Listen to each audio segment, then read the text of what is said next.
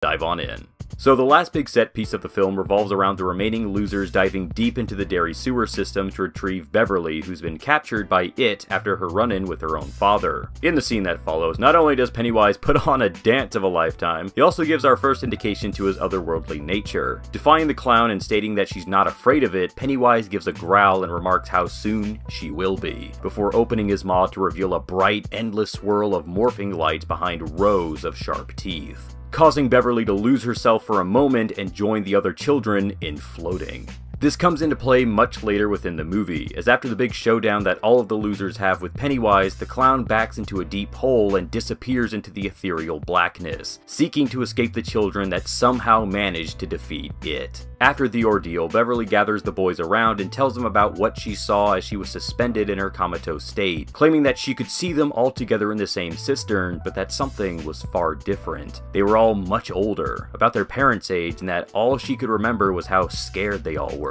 After this, the children make a blood oath, each having their palms cut and vowing that no matter what would happen to them in the future, no matter where they were or who they were with, if It ever came back, they would return as well to kill it for good. After this, each of the children leaves to finish out their summer and begin the first day of the rest of their lives after finally conquering their deepest fears. This is where Chapter 1 ends. The final scenes of It act mostly as a way to set up the next chapter of the saga, foreshadowing to the return of the Losers Club as they encounter it once again as adults. Beverly witnessing the events while suspended in Pennywise's lair not only acts as foreshadowing, but it also acts as a way to hint to the larger mystery surrounding It in general. In the new movie out now, what exactly It is and what its purpose for feasting all remains in the dark. The entire goal of the first movie, according to director Andre Muschietti, was to focus on the emotional journey of the children.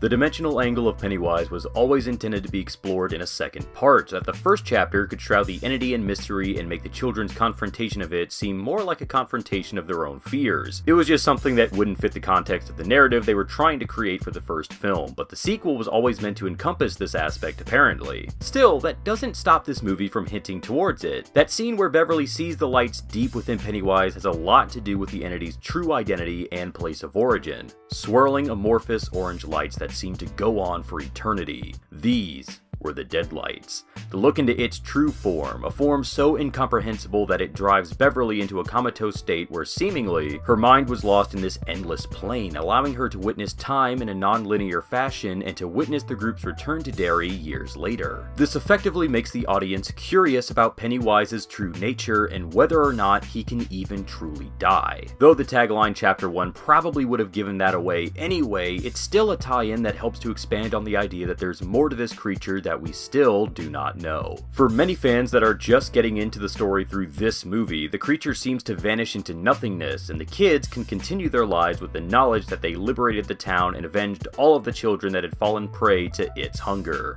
But there's still so much that there's yet to know about the entity, and we'll discover all of that sometime in the next 2 years. As THR has reported that Gary Doberman, the revisionist and credited co-writer for the film, has been signed on to pen the second chapter. This movie has remained pretty much faithful to the original novel, so we'll have to see how closely they stick to the framework for the adult portion of the story. Though if they do, we might be seeing some pretty heart-wrenching ends for some of these misfits when they return to battle their nightmares all over again.